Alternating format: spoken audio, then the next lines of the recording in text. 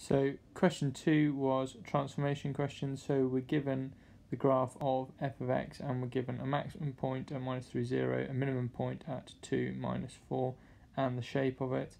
Part A says, what would y equals 3f of x plus 2 look like?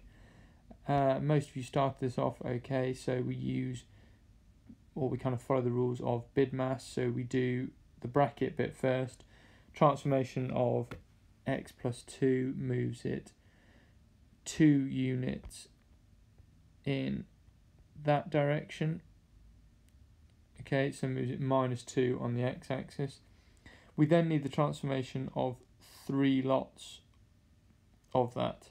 So first of all, let's look what moving it 2 in that axis does. So it moves that to there, that through there, slightly poorly drawn, but that's the minimum. That's at -4, 0, and then this point here is at -5, 0. We then need to do the transformation of 3 lots of that. Okay, what that means is that 3 on the front means multiply every y value by 3. Okay, so we're stretching it by a factor of 3 parallel to the y-axis. So our maximum point doesn't move because our y value is 0, but our minimum point gets stretched by 3 times down to there. It would still cross at the same point. Okay, x coordinates don't move, just y coordinates.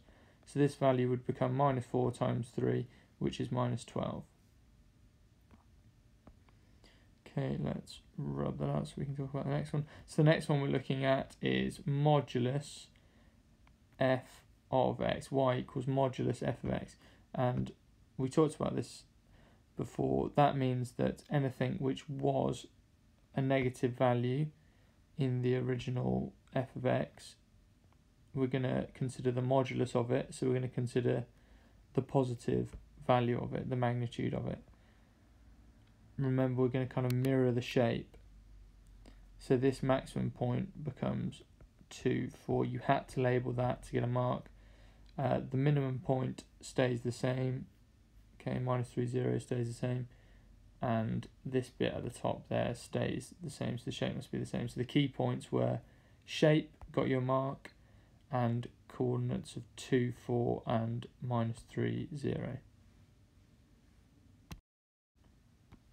Okay, so what that looks like is something like that. In the first question, what the marks were for was shape, x coordinates, so if you got those correct, and then y coordinates.